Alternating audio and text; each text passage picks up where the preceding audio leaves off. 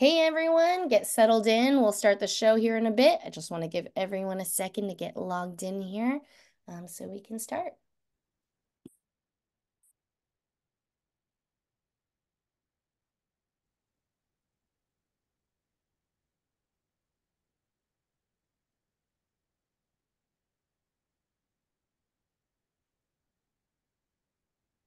All right. Hi, everyone. Good morning, good afternoon, wherever you're joining us from today. Welcome to today's webinar, co-hosted by the New York Oracle User Group and Oracle Partner Viscosity North America. Today's webinar is from our Oracle Level Up series, featuring product managers from the Oracle Enterprise and Cloud Observability and Management team. This is a live webinar, so feel free to submit questions in the Q&A field, and our speaker, Desiree Abroka, will get to you as she can, but she also brought a bunch of additional Oracle experts for us today that are here to help out and answer more questions on the back end. So please take advantage of this hour you have with them. They're a great team. We'll introduce you to Steve Lemmy here in a bit, who's been working with us and partnering with us to bring speakers for this series. So thank you all again. I'll go over some house rules again in a bit, but first I'm going to turn it over to Coleman from the New York Oracle User Group to tell us a little bit about their org. Thank you very much, Monica. So the New York Oracle Users Group was formed in 1984 for the exchange of ideas, assistance, and support among users of the Oracle software products. Next slide, please. You can connect with us on, we have to change that, X, formerly Twitter, Meetup, LinkedIn, Facebook, and our website, NYOUG.org. And we're also open for anybody that wants to present the session to co-host with Viscosity. We're always welcome and open to do that. Next slide, please. And we want to thank Viscosity for hosting these series of webinar, co-hosting series of webinars for the past 3+ years, going strong. Thank you very much, Monica, and thank you, Viscosity. Thanks, Coleman. And if you guys aren't familiar with us, we are an Oracle partner, and we cover these 3 tiers. If you hear a squeaky toy in the background, I apologize. I am a new dog sitter. But Viscosity follows these 3 pillars. We are founded by former Oracle employees. And if you see anything upon this slide that speaks to you or speaks to any pain points that you may be experiencing at work, let us know. I'd be happy to help out or even just refer you to others or some resources. We have so many free resources with Viscosity, especially with how many published consultants we have and how many webinars we host.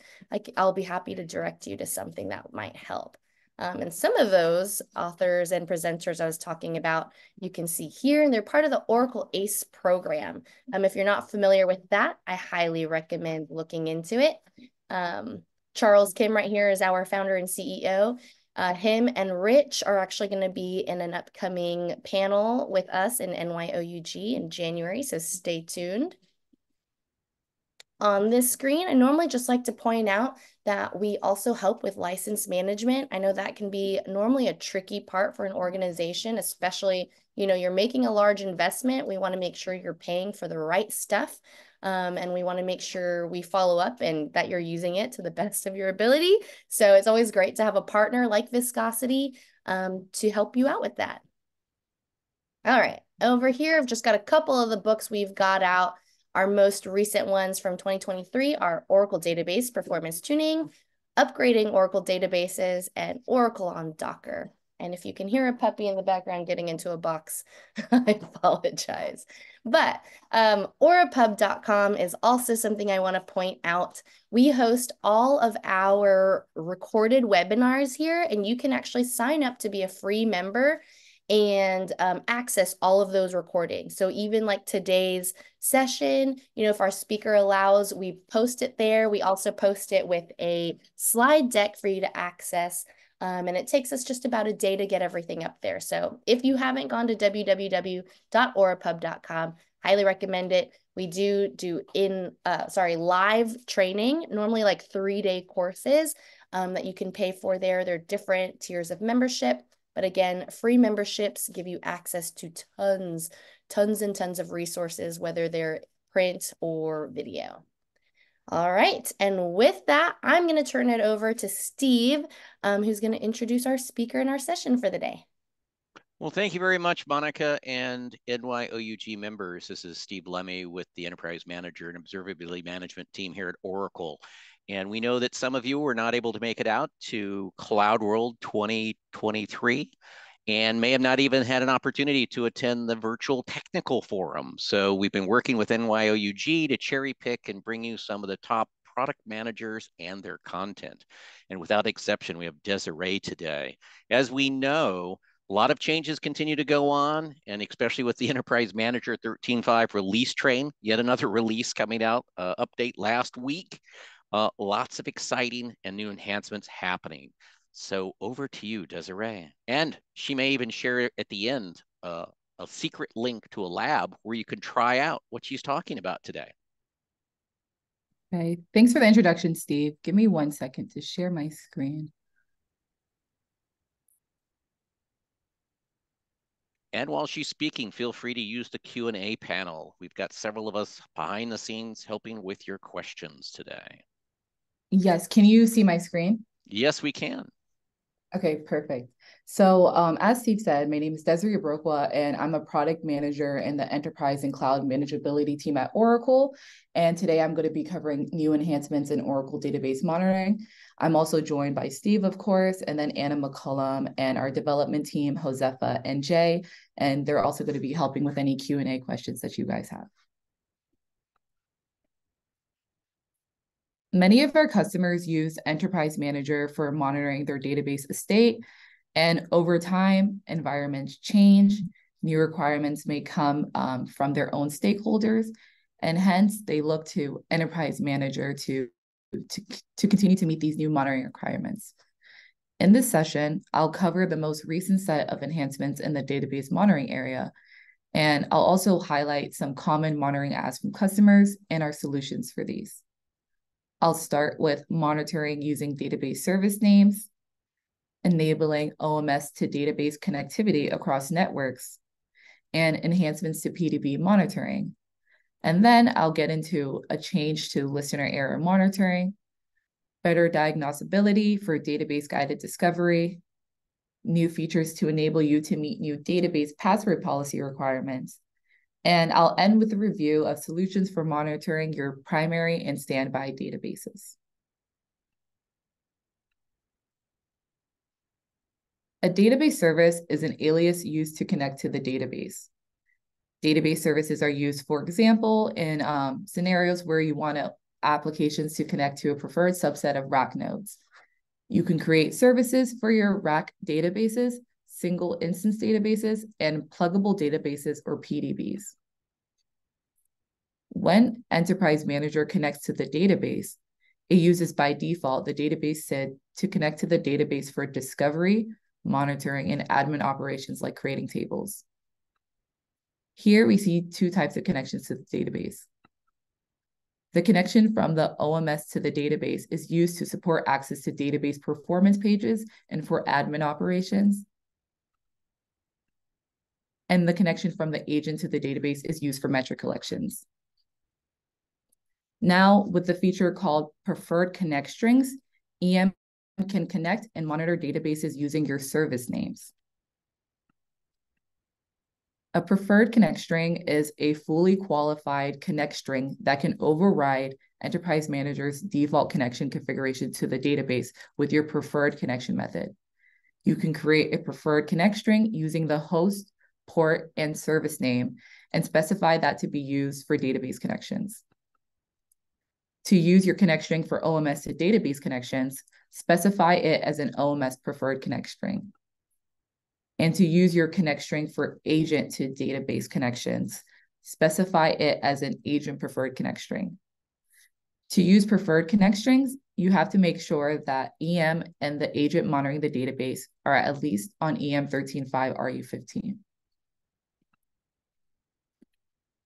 As mentioned, you can specify preferred connect strings for single instance databases, rack databases, and PDBs. For rack, you should specify the connect string for each rack instance, where the host parameter of the connect string is a virtual IP of the rack node. There are two ways to set up preferred connect strings. One is by using EMCLI verbs, add target or modify target. And the second is by using the UI. So you can either use the discovery UI or the monitoring configuration UI. When using EMCLI, use the properties parameter with the property name of preferred connect string for the OMS preferred connect string, or property name of agent preferred connect string. The connect string value for that property is a fully qualified connect string I mentioned earlier.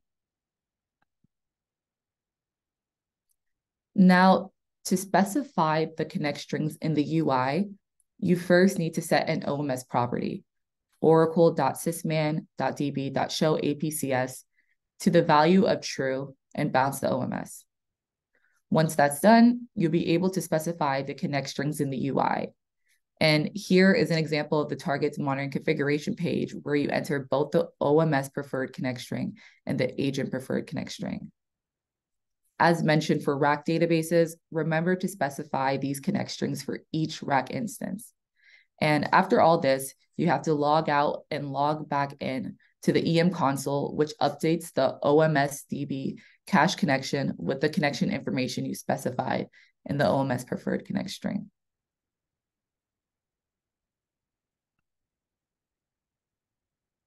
And as I discussed earlier, OMS to database connectivity is required to access database performance pages and to perform admin operations. In some customer environments, EM and the target databases may be located in different data centers with no direct connectivity between them. So to support OMS to database connectivity, you can use the OMS preferred connect string and include a proxy server. Internally, this connection uses JDBC, and JDBC supports use of a proxy server for connectivity. We show an example of what the OMS preferred connect string might look like, and note the inclusion of the proxy server and the proxy port. And also note, you also need to apply the specified patch to support this configuration.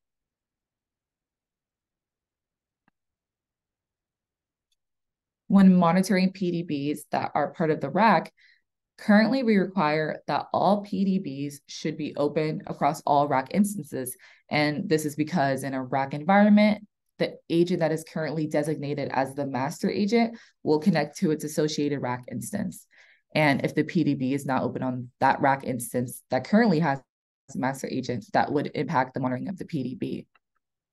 But customers have indicated that they have configurations where PDBs are not open across all instances. Instead, the PDB is running and open only on one rack instance or a subset of rack instance. And this configuration can now be supported with the use of services and preferred connect strings. So to use this, first, you have to create a service for your PDB. Then you can create a PDB preferred connect string that contains the scan listener hostname and your service for the PDB. Then, similar to what I've discussed earlier, in the monitoring configuration of the PDB, specify your PDB preferred connect string for both OMS preferred connect string and agent preferred connect string properties. Once all of this is specified, the agent would connect via the scan listener to the open PDB on the preferred rack instance whenever it performs metric collections. And at the end of the presentation, I'll send links in the chat to the EM documentation for more details on how to set this up. With the use of PDBs gaining more traction, we've added a rich set of metrics to help you monitor PDB resource usage on a per instance basis.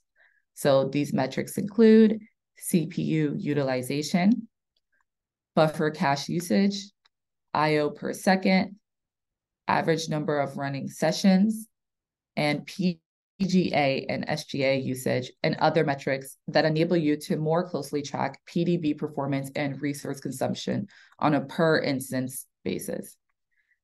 You can monitor these metrics from the All Metrics page in the EMUI and also set thresholds to get alerts. And these metrics are also documented under the PDB resource usage metrics and the Oracle Database Metric Reference Guide.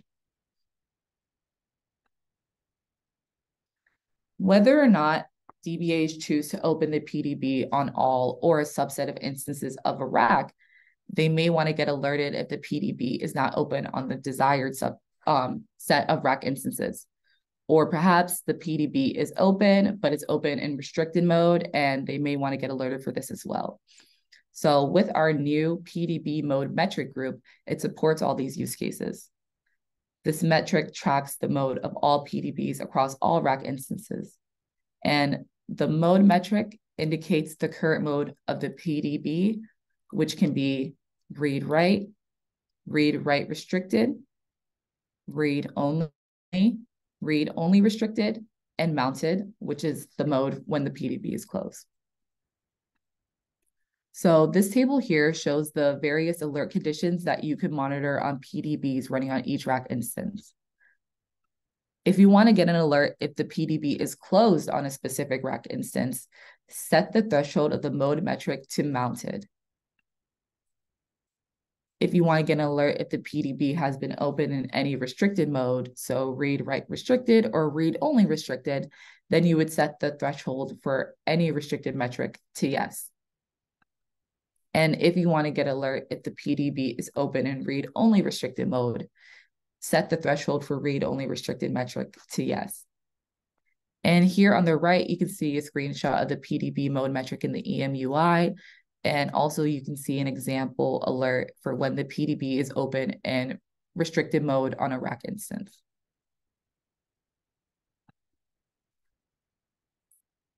You may also have scenarios where you need to monitor application metrics for a PDB.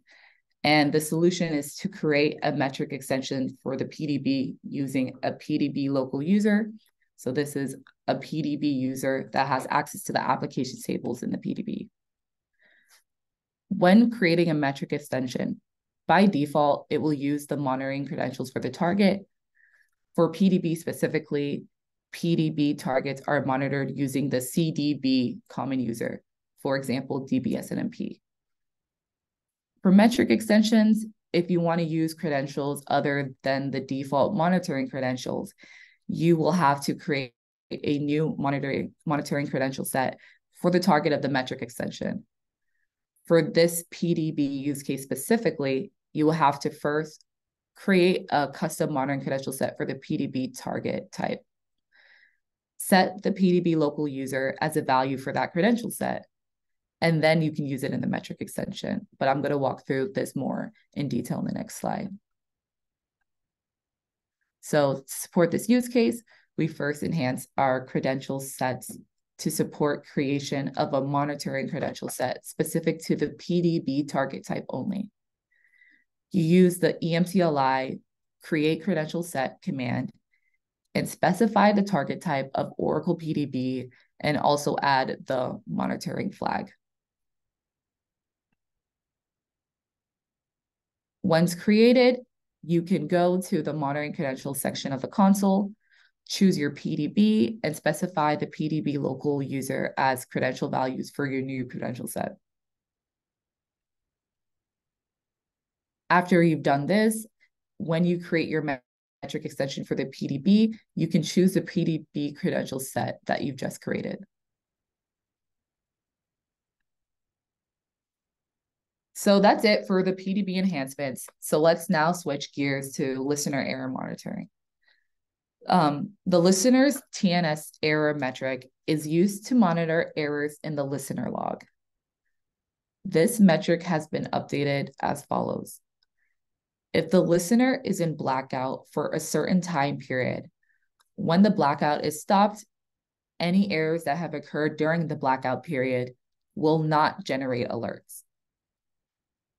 Prior to this change, EM would have generated alerts that have occurred within the blackout period.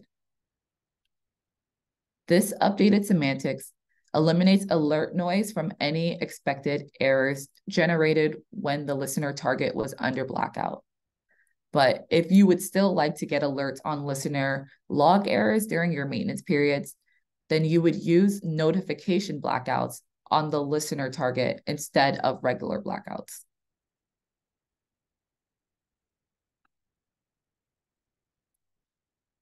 Guided discovery can be used to discover the Oracle database system and its members, such as Oracle Database, Listener, ASM, and Cluster. Starting with EM 13.5 RU16, in addition to errors, we now also show warnings encountered during the database guided discovery process. And this is useful because it brings visibility into potential targets that should have been discovered and enables the user to further troubleshoot their configuration.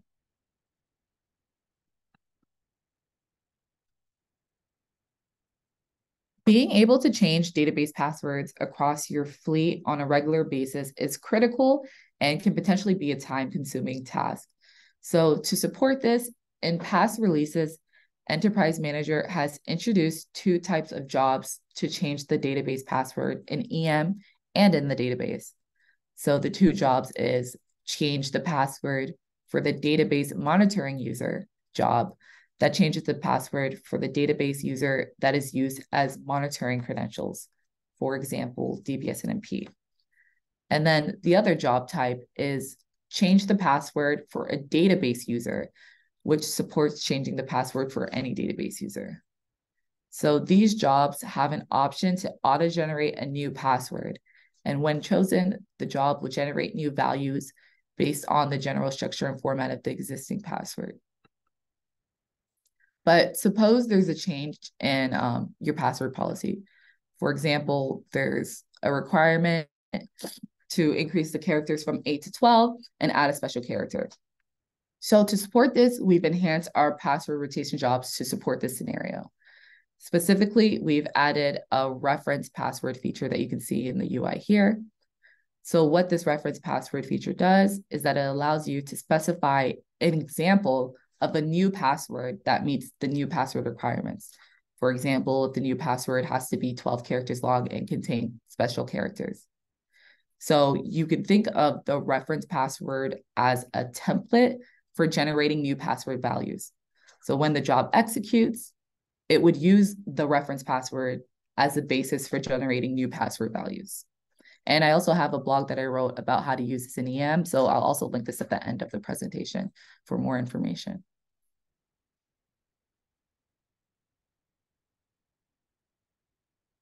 The change password job can be used in these two ways.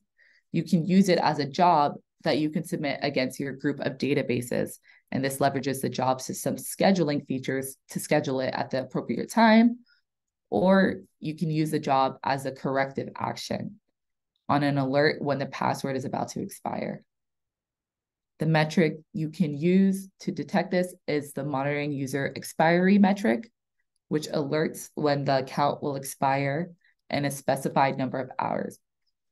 But alternatively, you can create your own metric extension to detect when the password needs to be changed based on your own rotation policies. And you can refer to AT&T's blog and video on how they set this up for themselves. Of course, I'll link this again at the end of the presentation. So now let's talk about monitoring primary and standby databases in EM. Let's start with monitoring credentials.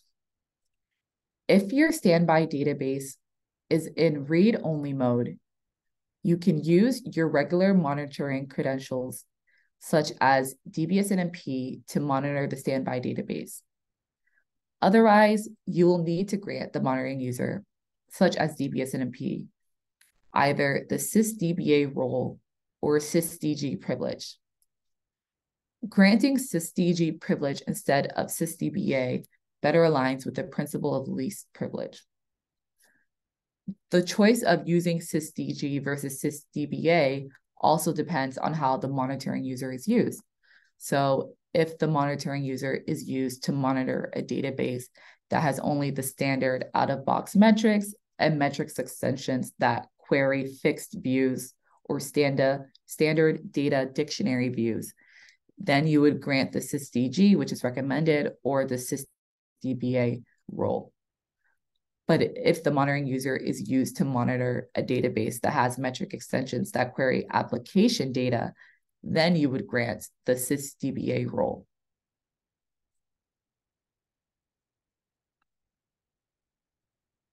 You might have different monitoring and operation requirements on primary and standby databases.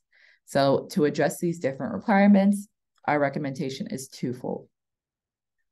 First, you create a dynamic group for your primary databases and a different dynamic group for your standby database. I'll discuss soon how you can ensure the group membership of these two groups will be maintained across database role changes. But second, you would use these groups in your operations against the primary and standby databases.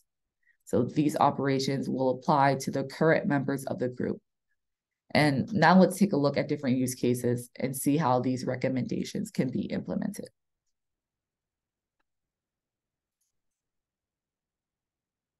To create different groups for your primary and standby databases, Oracle recommends creating these as dynamic groups and use the high availability role target property as membership criteria. The high availability role target property is set to primary or standby based on the database's current role. When the database role changes via switchover or failover, the target property is automatically updated. So let's give an example of how you can use this. Let's say you have a primary group, labeled primary group, that contains your primary databases, and its membership criteria is high availability role equals primary. Similarly, you have a standby group for your standby databases where its membership criteria is high availability role equals standby. So assume database 1 is the primary database and database 2 is the standby database.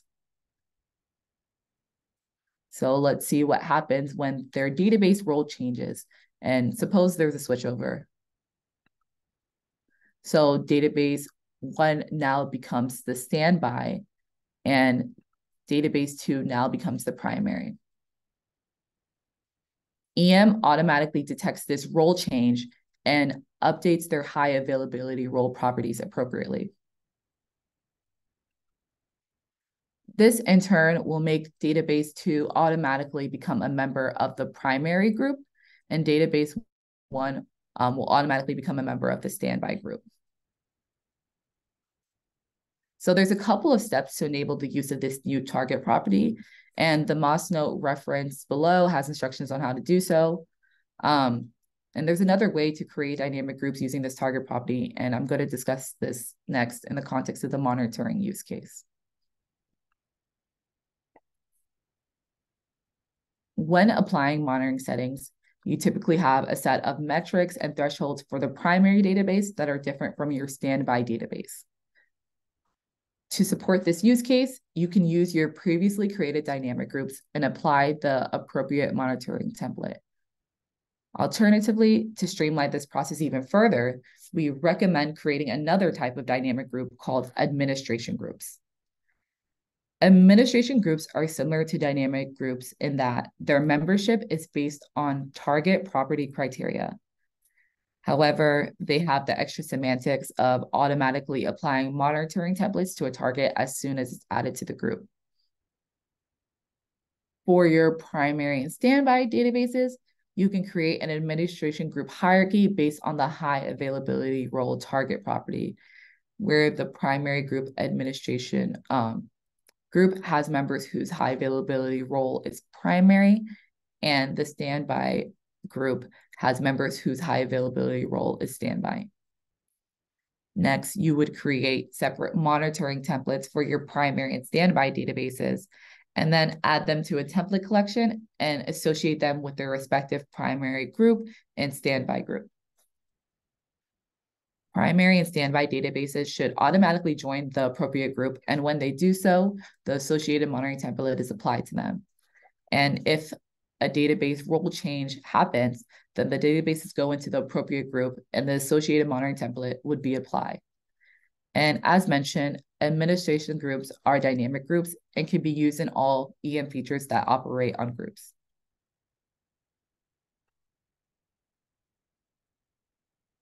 Another monitoring requirement is related to sending of notifications for incidents. DBAs may want incidents on primary databases to have tickets open for them, and incidents on standby databases send emails to the appropriate teams. And to meet these different notification requirements, you would create two separate incident rule sets. For the first incident rule set, specify the primary group as the target for the rule set, and then specify the appropriate actions such as create an incident for an event and open a ticket for the incident. For the second incident rule set, associate it with the standby group and specify the appropriate actions such as create an incident for the event and then send email to the DBA team.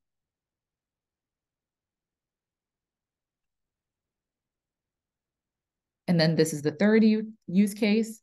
DBAs may have different requirements for running jobs. As an example, a DBA may have a policy to back up the database if it's a standby database. And to meet this use case, you can create the job against the appropriate group. For example, create the backup job against the standby group. And the backup will happen on all standby databases who are members of the group.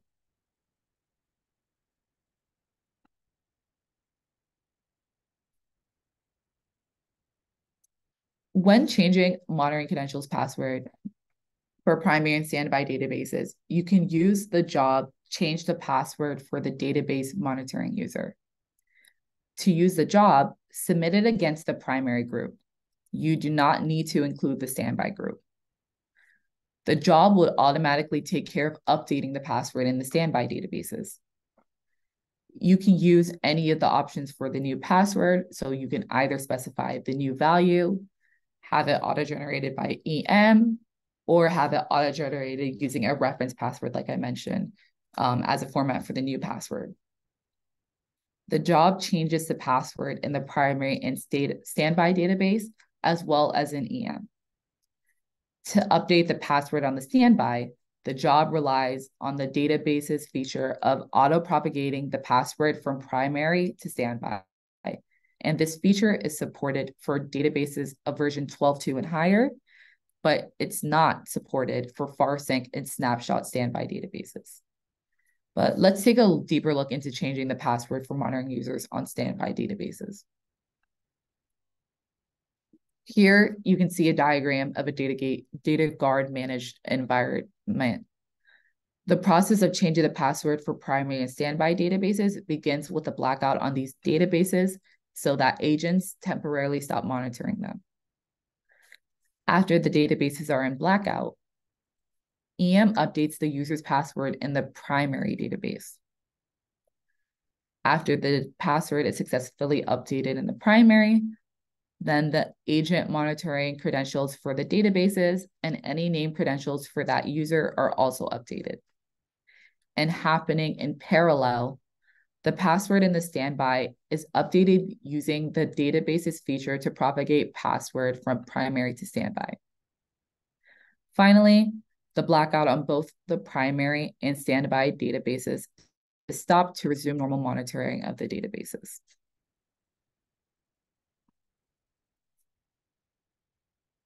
Many customers rely on Enterprise Manager for monitoring their fleet of databases.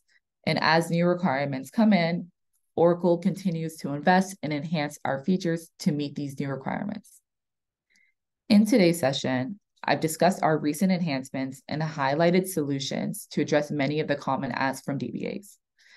I hope this session helps you better leverage EM for monitoring your Oracle database estate. And thanks everyone for listening. Thank you so much, Desiree. For folks, there are a number of links that we're putting here at the end of the session. Desiree, you want to mention your live lab by chance? Yes. So, okay. So I'll also add a link in the chat as well for Live Labs. So basically what Live Lab is, it's a way for you to test out features in Enterprise Manager. We have a full Enterprise Manager fundamentals where you can test out labs for different areas. And one of those areas is enterprise monitoring. So basically it gives you an EM image and you can test out features like event compression policies, dynamic runbooks. And it's a way to just see what's in EM for free without having to update your own EM image to the latest RU. So I can send a link to that in the chat if you guys want to test out general monitoring features or just even see general features in EM. Or do you have a link available now, Steve? Great question, because I was just getting ready to post the one for Enterprise Manager Fundamentals. And for folks who have not been using Live Labs yet, the Enterprise Manager team has been doing a stupendous job putting out hands-on lab workshops that you, sitting from your seats, can actually get hands-on with these latest capabilities. And it literally takes a matter of minutes to do it. There's no cost to doing this. In fact, we even do workshops at Cloud World using this same system.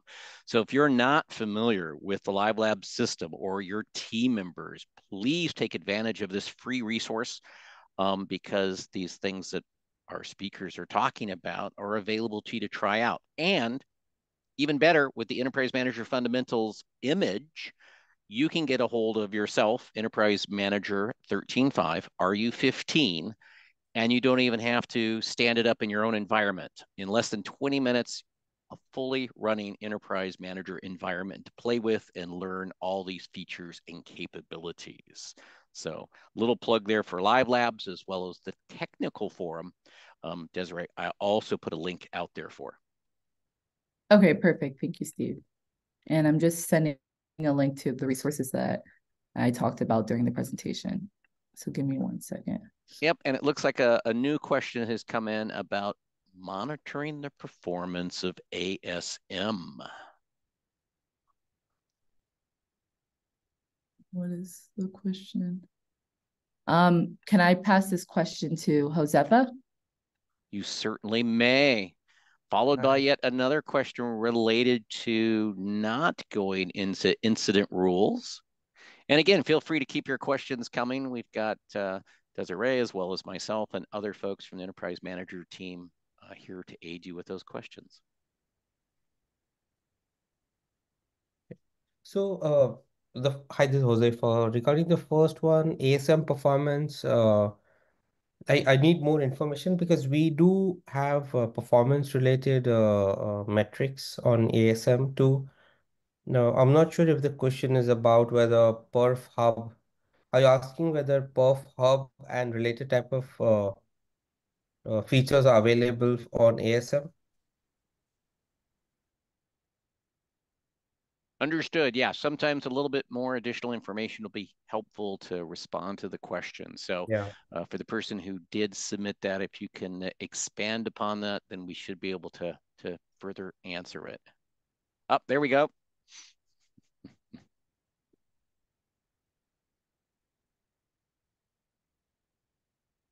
Yeah, I'll answer to that.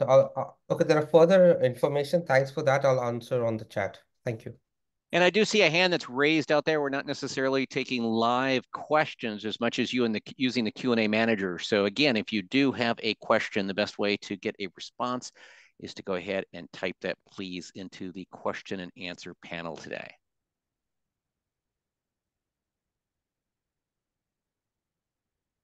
And as we're winding down here in our period of time that we've got available with the members here at NYOUG, any final comments, Desiree, that you've got for folks on this subject matter or sources of information to learn more?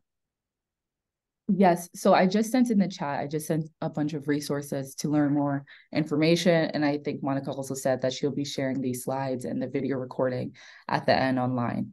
So you guys will be able to access the slides as well for more information. Yeah, great point. We've seen that asked a couple of times. They will making a replay and the slides available so folks can share that with other peers, as some folks probably weren't able to join live. And again, with anyone having any remaining questions, please utilize those resources. Probably the best one is the blog site. I shared that earlier. The team is typically posting about 2 blogs a week on latest enhancements as well as support updates related to not only our Enterprise Manager product line, but also our observability and management product. So if you're not already on blogs.oracle.com/observability, and I'll drop that real quick here into the chat, you certainly want to be subscribed to that, because that's where all of this great information is being published, along with examples as well as customer stories even. Also, Well, sorry, Steve, just Yep. one question. I see a question that says, what causes a monitoring user to work for like a day, then start buffering the next time, like not opening incident rules? So I'm not sure if I fully understand this question. Are you having an issue with using the incident rules in EM? And if you are, maybe we can take this offline, but if you can reach out to me, let me put my email in the chat so I can get a better understanding of the issue. But my email is desiree.abroka@oracle.com. So I can follow up with you offline, because I don't know if I fully understand the question.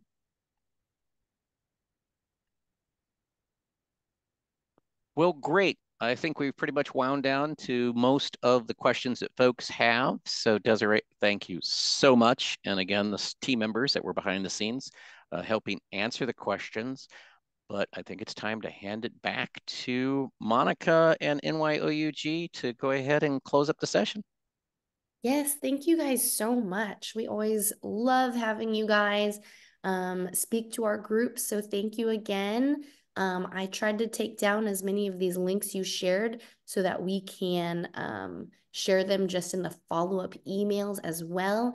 And like they mentioned, we will get the slide deck and we'll email you guys when the slide deck and the recording are posted. They'll be at both nyoug.org and at orapub.com. Any last questions? Last call. All right. And if not, Coleman, this is our last joint webinar of 2023. Thank you so much for such a wonderful partnership. We do have the same team presenting for us in January. So I hope you guys tune back in. I think it's like the 16th or so, somewhere around there.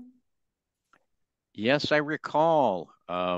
Definitely have more content to share and looking forward to it with NYOUG members, Monica.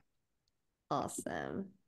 Thank you guys so much. If you think of questions after the fact, feel free to reach back out to NYOUG or myself if you can't remember any emails or links you were shared with here, and we'll get you what we can as well and put you in touch with everybody. So thank you guys so much.